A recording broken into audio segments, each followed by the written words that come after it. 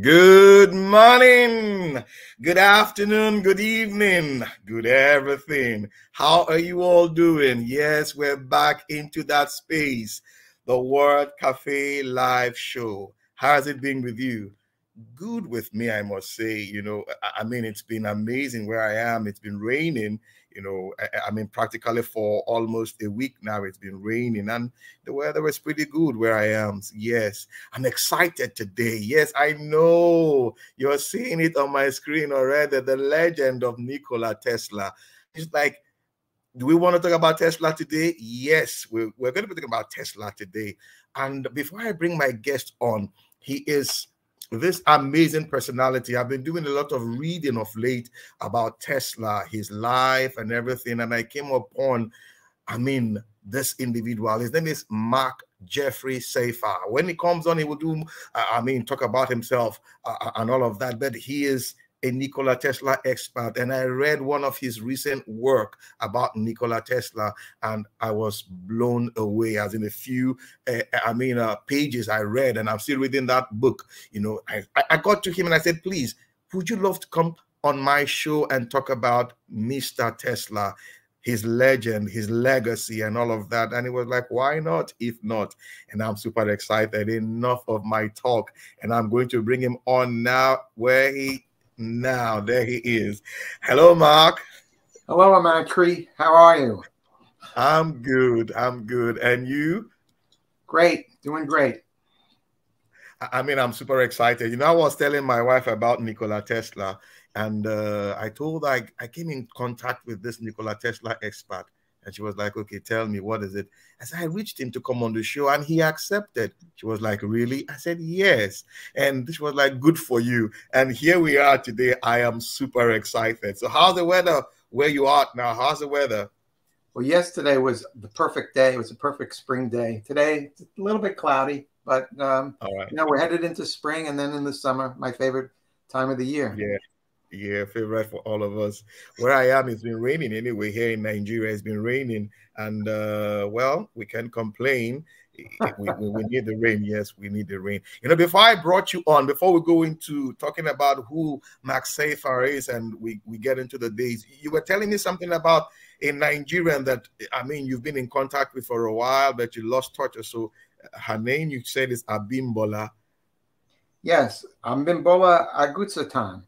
Oh, I'm in Rhode Island, and my wife worked at the University of Rhode Island, and she was a graduate student there for many years, and we were good friends. Beautiful.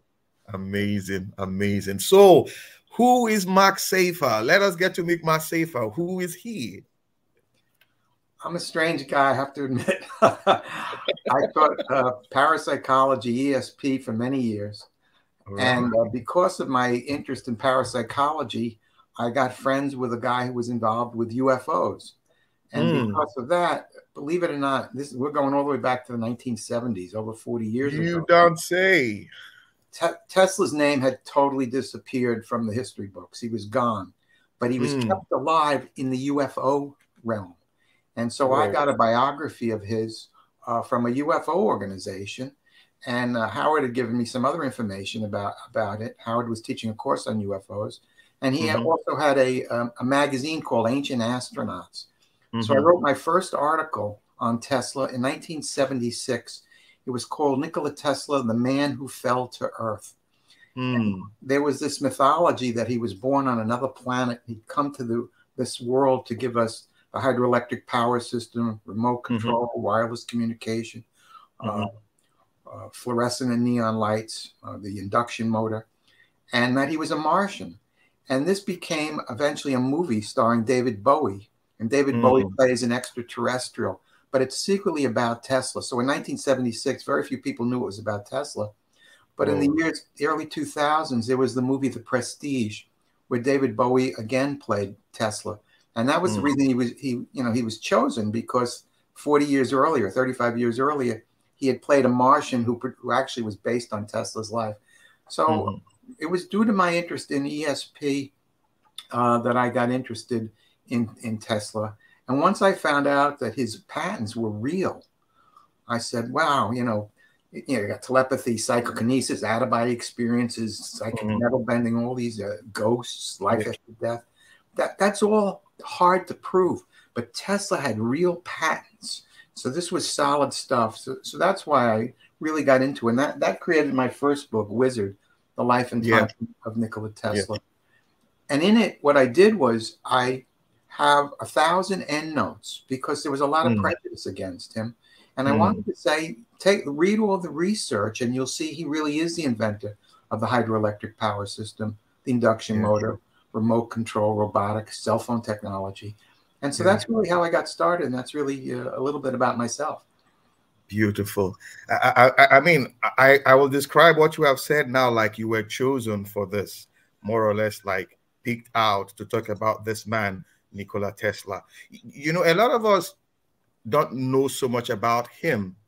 You know, when I mentioned Tesla to my wife, what came to her mind was Elon Musk. I said, no, it's not Elon. There's somebody called Nikola Tesla, you know. And I had to like give her one or two information about it. She said, ah, really? I said, yes. So for me as a reader, and I love researching and all that, I came upon Nikola Tesla way back, I think in my secondary school days or so. And I read about him. Honestly, reading about him made it look like he was not human. You know, I mean, the way his thought pattern and everything.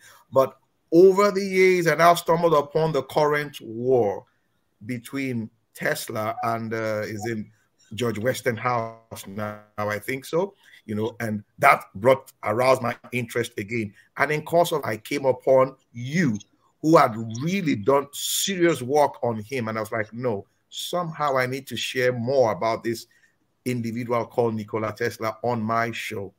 And I'm glad, like I said earlier, you accepted to do this. Now, when I was reading your book, the beginning part, talking about his origin, Tesla, I mean now, you know, from the Romania, Croatia aspect and all that.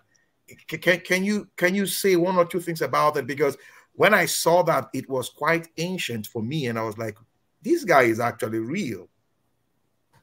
Yeah, Tesla was born in 1856. This was the same year that Sigmund Freud was born. And he was born in Croatia, in a town called Smiljan. So if you've been to Rome, it's only 150 miles across the Adriatic Sea as the crow flies. But it's 100 or 200 or 300 years more primitive. It's a very backward area. When I was there in 1986, there were ox carts. Instead of cars, you know. It's really in the middle of nowhere. So he grew up in the middle of nowhere, but he was highly intelligent. His father was a Serbian Orthodox priest.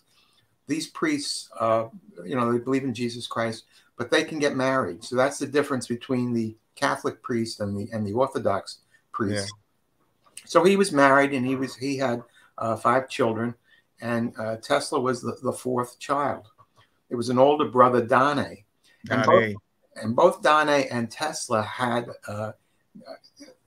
great powers of eidetic imagery. They could envision things in their mind.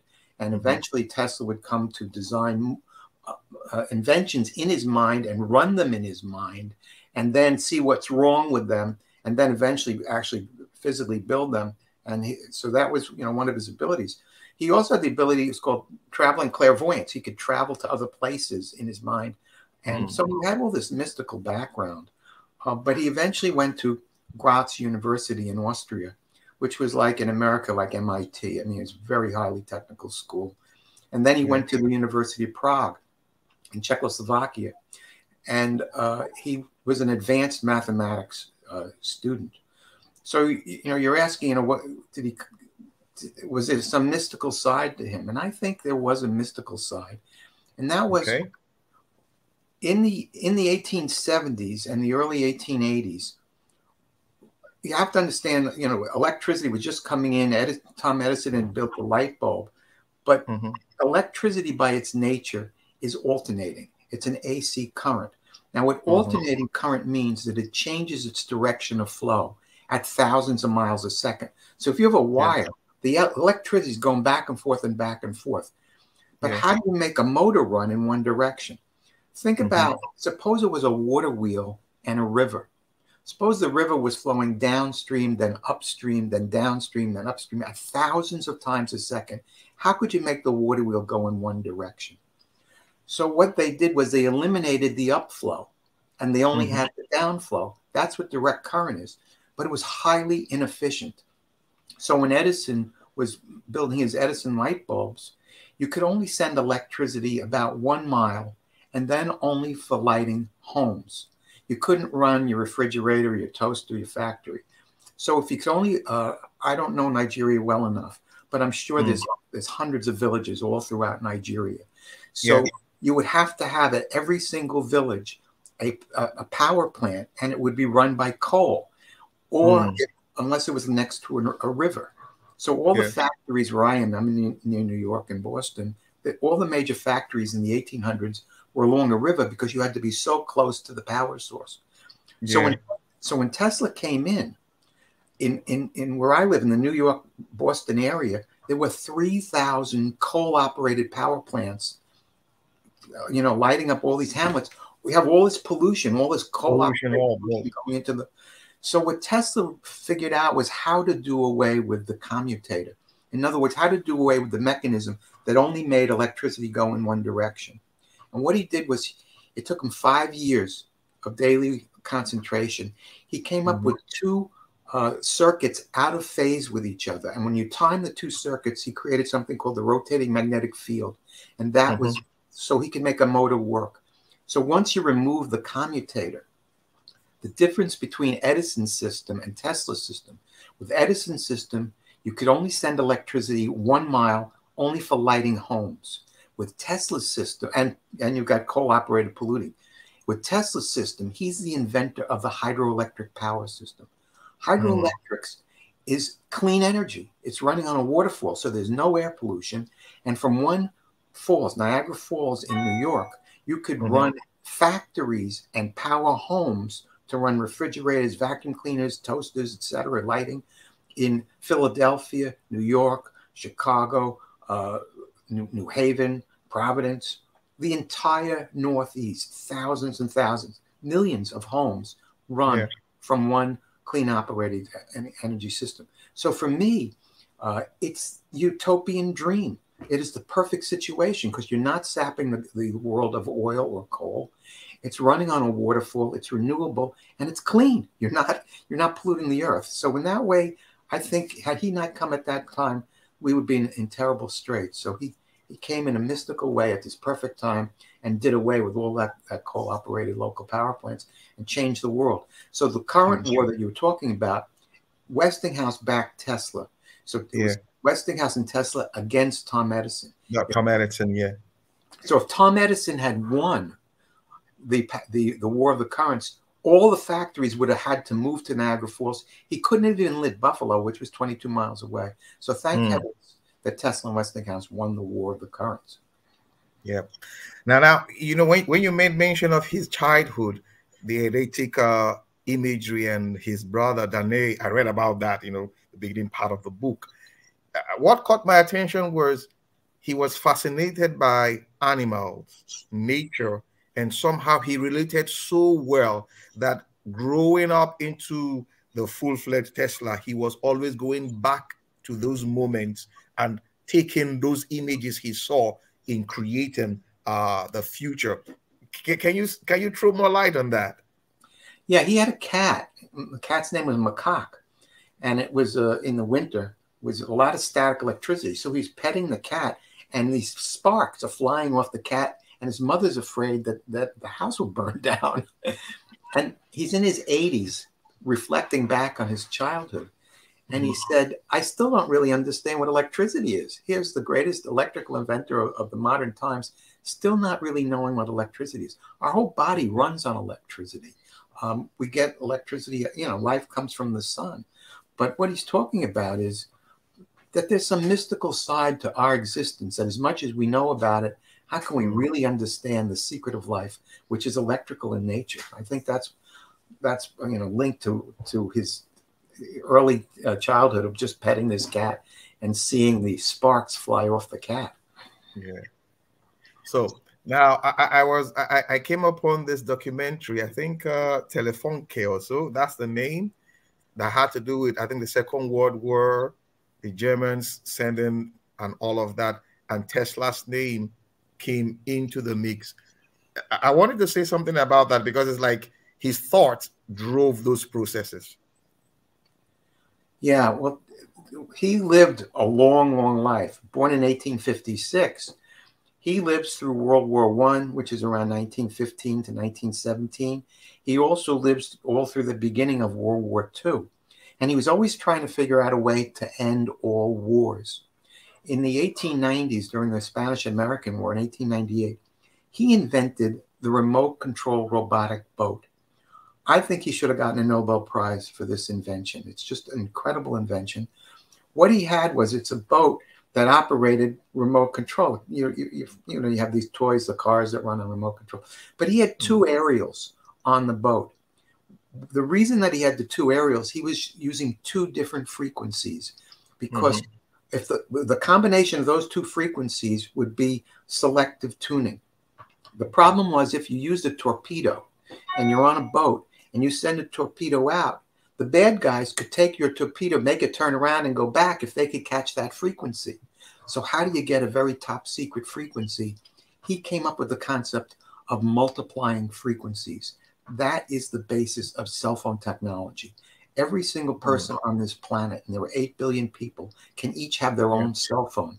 Tesla is the guy who figured that out, how to do that. And it's all in 1898 with those two aerials where he's using a combination of two frequencies. Marconi at the time could only send Morse code and only dots and dashes and only knew one frequency. Tesla was working with literally hundreds of thousands of different frequencies and was trying to tell J.P. Morgan in 1901 that I can create an unlimited number of wireless channels. So you have the inventor of cell phone technology in that one invention, but it's also a robotics. Tesla, in 1898, he says, I have created a new species on the planet, not made out of flesh and bones, but out of wires and steel.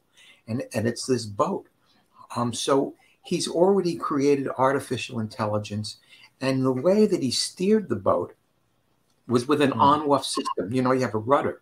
So when the electricity was on, the rudder went in one direction, and when the electricity was off, a spring would take the rudder in the other direction. So he used an on-off system, which is a binary code, to direct this boat. That is the basis of every single computer chip listens to ones and zeros, yes and no, on and off. So you have in this one invention, like the remote control, the TV remote, the garage door opener, the drone warfare, artificial intelligence, robotics, cell phone technology. I lost you there for a bit. Oh, the network. We're having such a wonderful conversation. Guys, you can hear firsthand.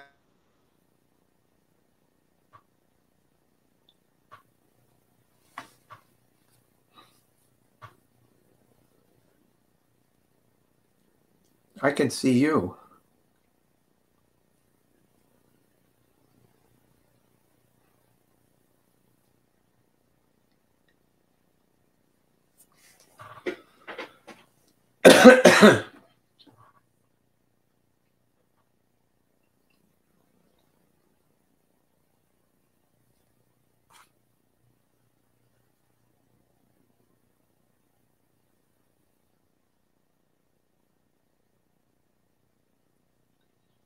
Hello, Mark. Yes. Sorry, I lost you there for a bit. sorry. The That's network okay. from my end. All right. So you were explaining the robotics. Sorry. Yeah, I'll just sum up a little bit about it. This is 1898 at Madison Square Garden. He's got these two aerials, which creates the basis of cell phone technology, radio, encryption, and all of that. He says that I have created a new species on the planet, not made out of flesh and bones, but out of wires and steel. So he's got this idea of the race of robots, artificial intelligence. I don't know when we lost contact, but the way he steered the boat was with an on-off system. If the electricity was on, the boat, the rudder went in one direction. If the electricity was off, a spring would bring it into the other direction. So he's just got two components to steer a boat. That is the basis of our cell phone technology. We have every computer chip listens to only ones and zeros. The electricity is on or off. So he has the basis of computer technology, artificial intelligence, remote control, drone warfare, cell phone technology, all in this one invention. And in the 1890s, that's the brilliance of this incredible guy.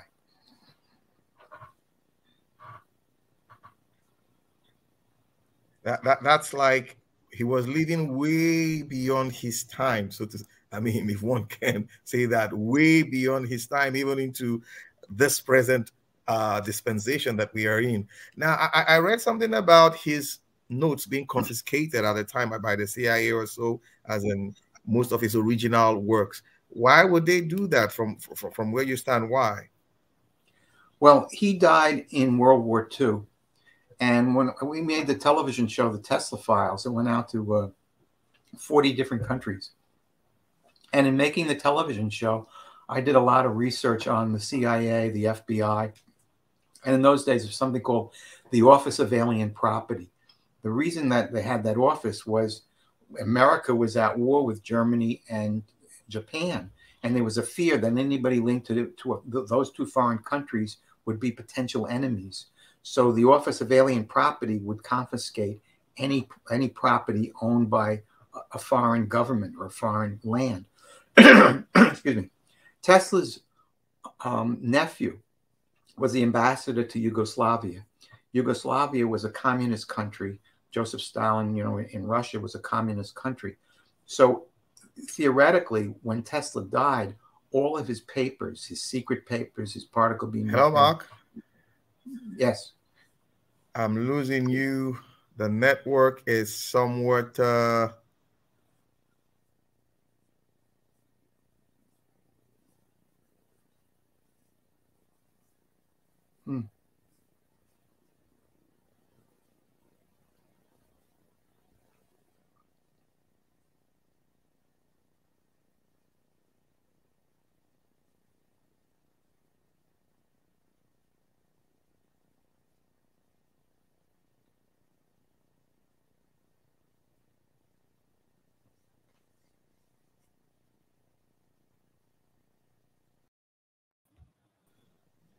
Can you hear me?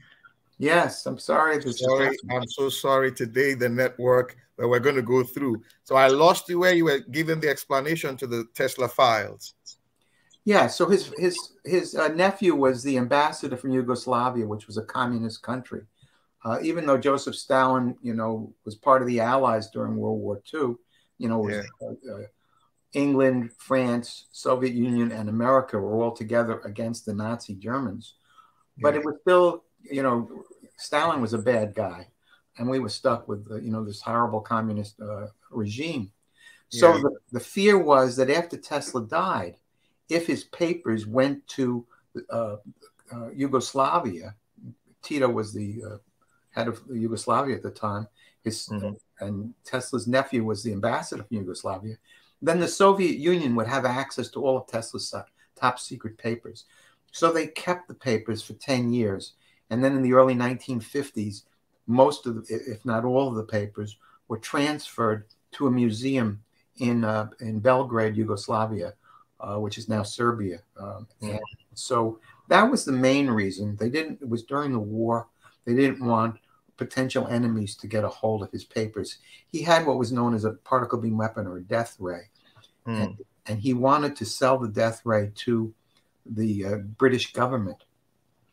And what I discovered in Wizard at War was that Tesla was negotiating with General Andrew McNaughton, who was the head of secret weapons development for the British government. He was working with Winston Churchill. And McNaughton was third in line to head Allied forces. There was Eisenhower, Mountbatten, and then there was this guy, McNaughton. That's who Tesla was negotiating with. Tesla was negotiating with the very peak of power. And we also discovered a letter from Franklin Roosevelt wanting to meet with Tesla.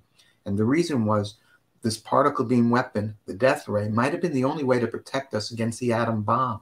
You know, whoever got the atom bomb would win World War II.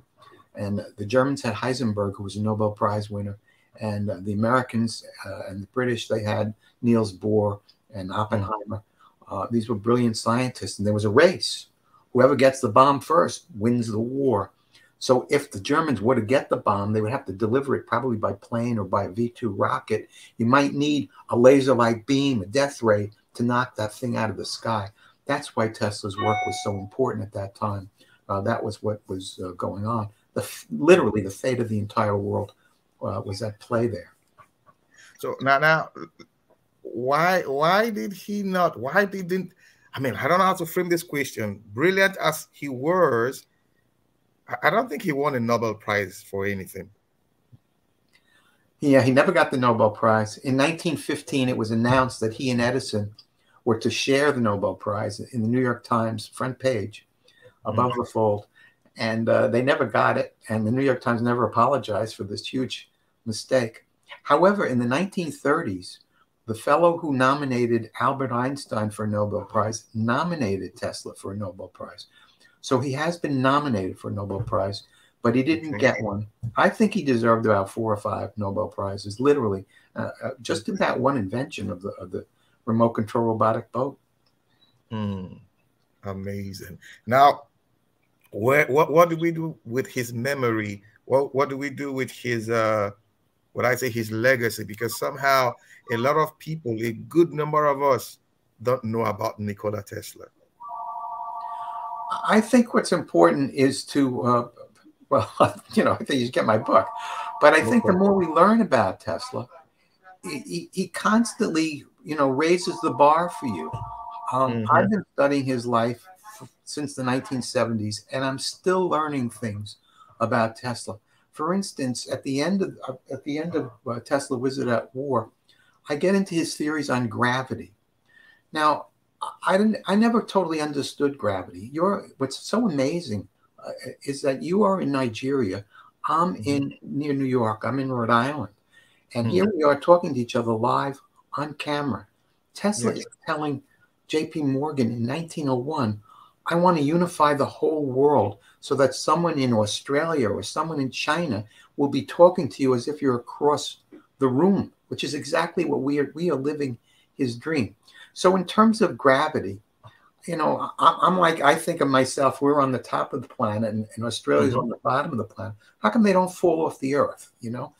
Gravity somehow keeps everybody onto the planet, and the planet is, rotating at 1,000 miles an hour. So I never totally understood what gravity was. What Tesla was saying what gravity was that all energy, all matter is absorbing energy all of the time.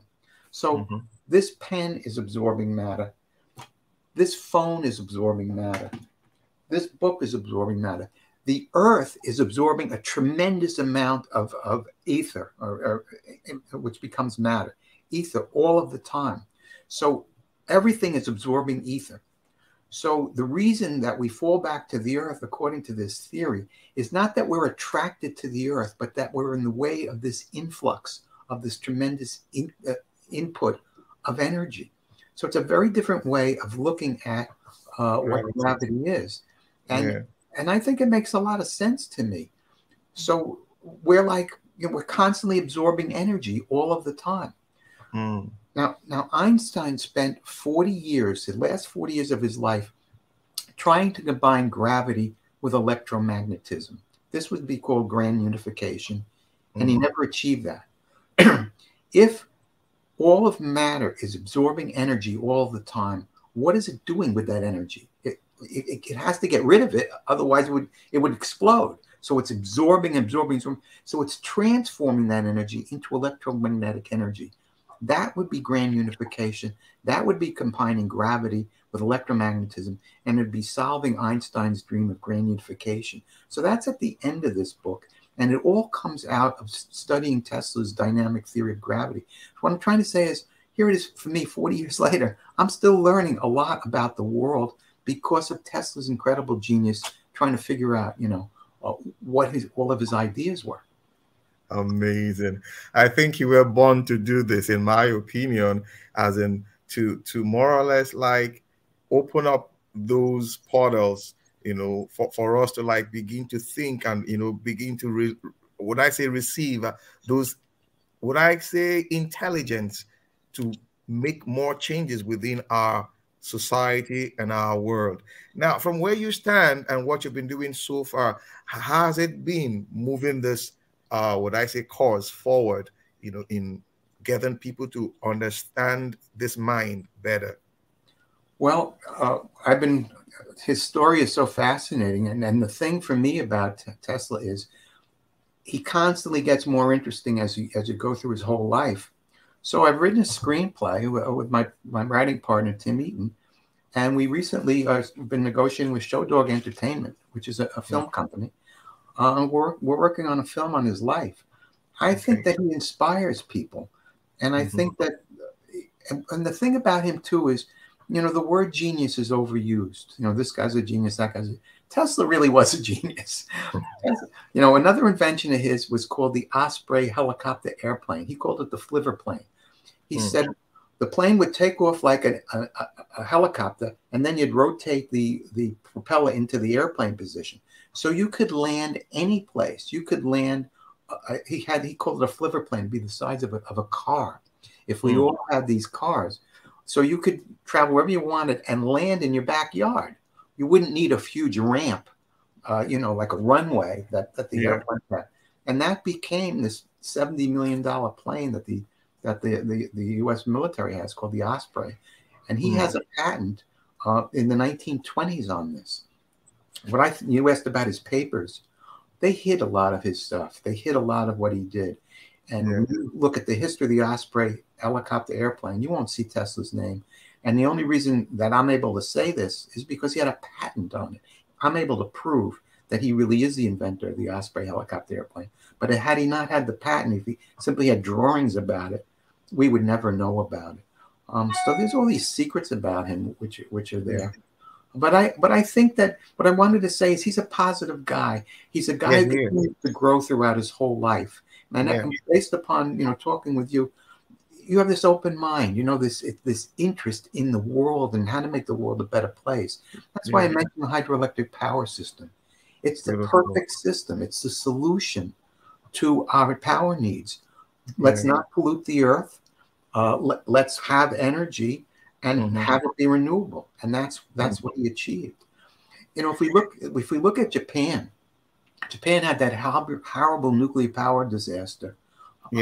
Because they put the nuclear power plant on the coast. They're on a volcano. They could use geothermal energy, which Tesla talked about, because all a nuclear power plant does is boil water. That's all a nuclear power plant does. It boils water to create steam. So can't we create steam in a better way than a nuclear power? Because with nuclear power, you've got, what do you do with the waste? There's no place to put the waste. And you have the danger of, they've lost hundreds of acres, thousands of acres because of that horrible thing. So Tesla, to me, stands for the utopian dream of how humans can evolve to the next stage. How can we live in this world with our animals without polluting the earth? And he sets the example of how to achieve that. And he mentioned, many sources. Geothermal was one.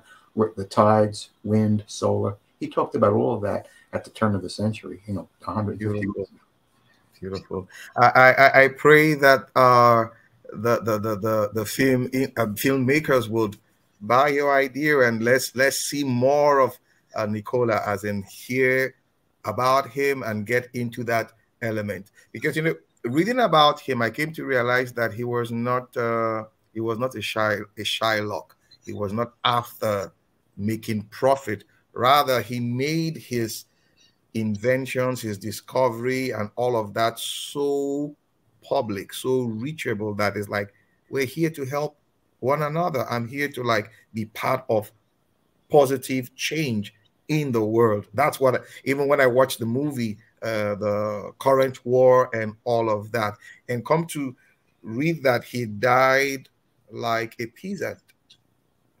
I mean, what Tell my audience about his death, the way he died. Yeah, well, there's different ways to look at it, because what I discovered, particularly in the new book, Wizard at War, is that Tesla was literally negotiating with General McNaughton, who I mentioned, who was working with Winston Churchill, with Franklin Roosevelt's people. So he really was living, he even into his 80s. So you have this mythology of him just being this old man, you know, dying in obscurity, feeding the pigeons in New York City. But in fact, he was right in the middle of the game, trying to save the world, trying to beat Adolf Hitler and the Nazis, literally up until the day he died. I interviewed Ralph Bergstresser, who was in military intelligence in the 1940s, who was probably the last person to see Tesla alive. And what Bergstresser was telling me was that Tesla was giving Bergstresser all of the secrets to the death ray, so that America would be protected. So yes, he didn't have much money at the end of his life, but what was much more important to him was saving the planet, beating the Nazis, negotiating with the higher ups, you know, in Great Britain and the United States. Yeah. And you know, he saw himself. He said, "I'm a farmer. I plant seeds and let other people, you know, grow the crops." So a lot of his ideas are seeds to help other people. And then I told you, you know, the whole thing about gravity and stuff, that was a seed for me.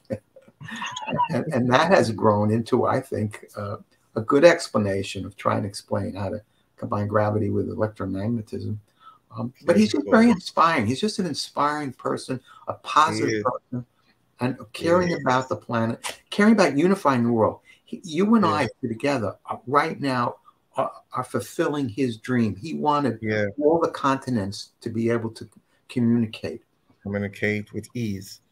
Thank you so much, Mark. How do you spend your time? You know, how do you spend unwind? Let me ask some personal questions, like based on what you've been doing. How do you unwind, family life, and all of that?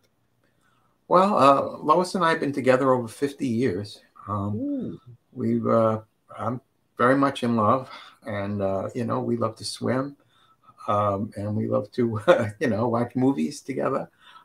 We have families that we care about. I play bridge, you know. My partner from high school, we played recently. But I've been working on this film project very much. I've also written another book on ozone therapy. Tesla was sold ozone machines. This horrible pandemic that destroyed the world for a while, put the world on hold for a while. Ozone therapy kills viruses, and so this new book, let me see if I can find it.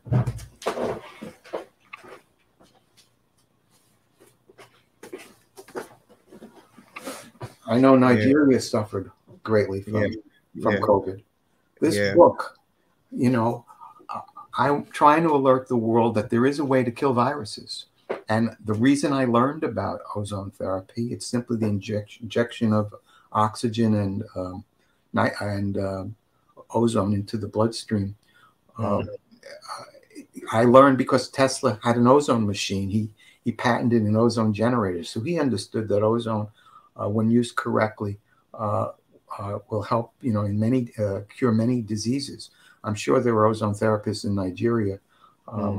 So that's another thing that I'm doing. But right now, I'm really heavily working on the screenplay, on the Tesla screenplay. I'm really very much involved in that. And I've been doing podcasts. This is, to me, this is great to be able to talk to you. Thank you. In Nigeria. Thank you. It's such a pleasure to be here, and you know, we're friends. You know what I mean? It just, you know, we hit it off. You know, like I said, when I reached out to you, I was like, what is it going to be like? And when you responded, wow, it meant the whole world to me, and I couldn't hold it. I had to tell my wife about it, that I just, you know, I met this guy about Tesla, blah, blah, blah, and all of that. She was like, whoa, good for you. And here we are talking about him. I am super excited. I mean, once again, I want to say a very big thank you.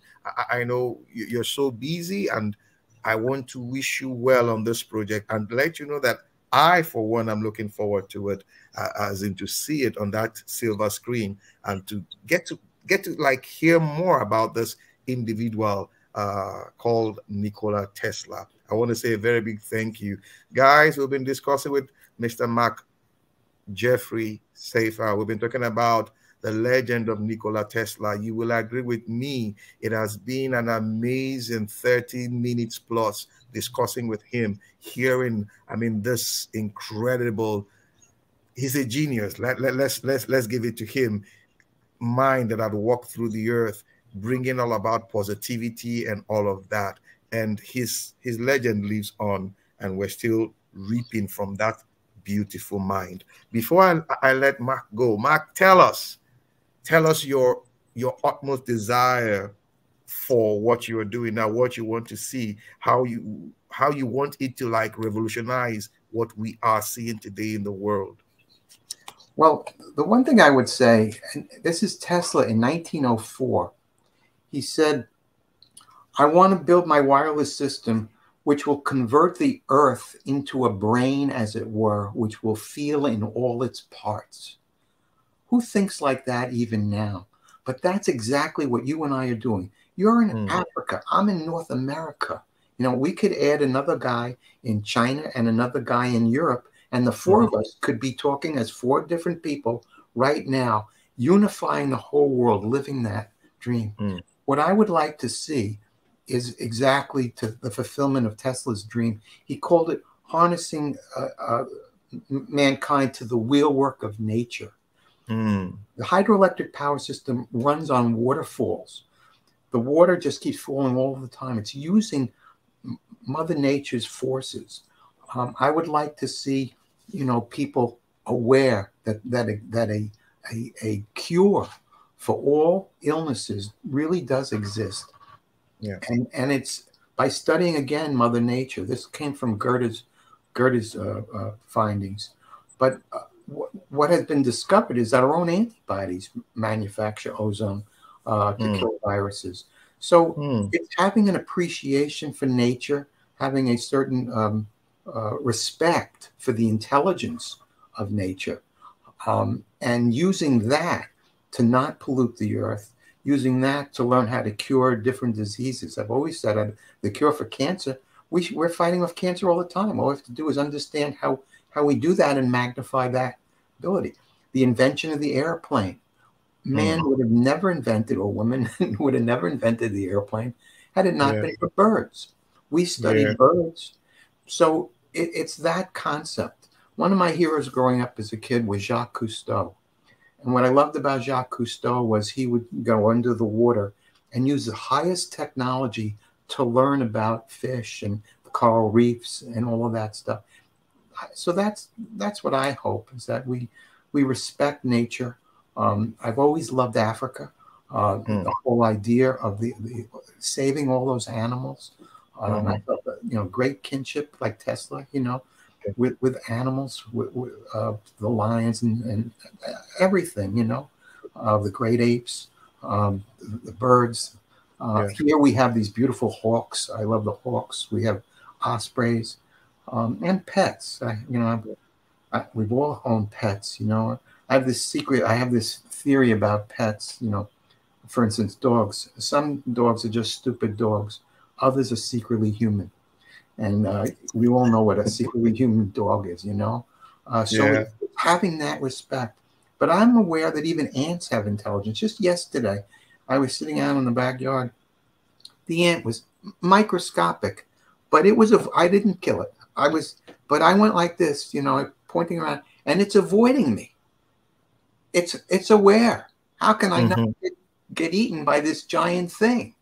So even ants have intelligence, and it's having respect for all levels of nature, and not polluting the earth. I think that's really what Tesla's trying to do: renewable sources, and you know, looking into how to make our grandchildren and great grandchildren live in a better place. That's really what it's about.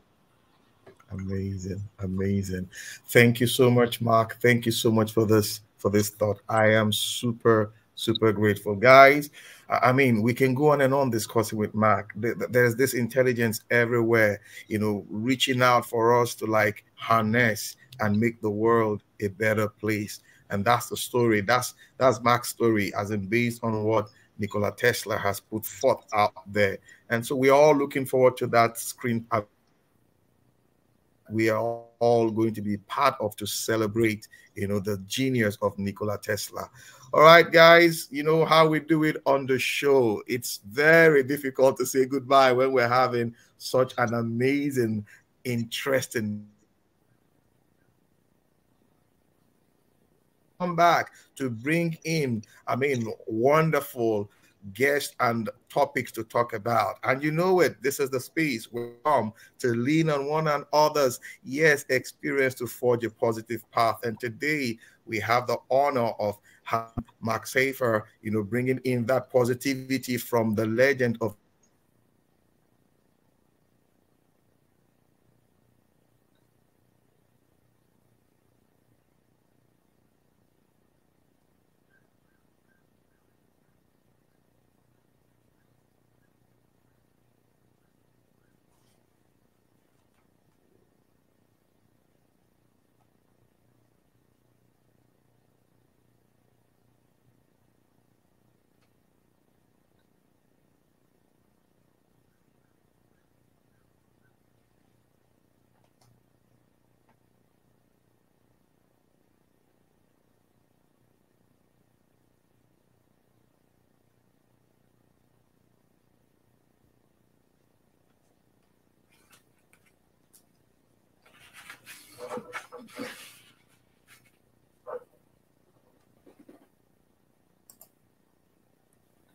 All right, Mark. Sorry, I'm back. Yes, we need to round up. Yeah, the network has been fluctuating. So, guys, like I said, you know how we do it on the show. We come into the space to lean on one another's experience to forge a positive path. And it's been an honor having Mark on the show today to add his positivity, to this space. Well, I have to go now, but you know how I say it on this show. Till we come your way again. Bye for now. Mark, what do you have to say? Thanks so much. It's great meeting you. I want to stay in touch. This was a fantastic experience for me. Thank you. Thank you.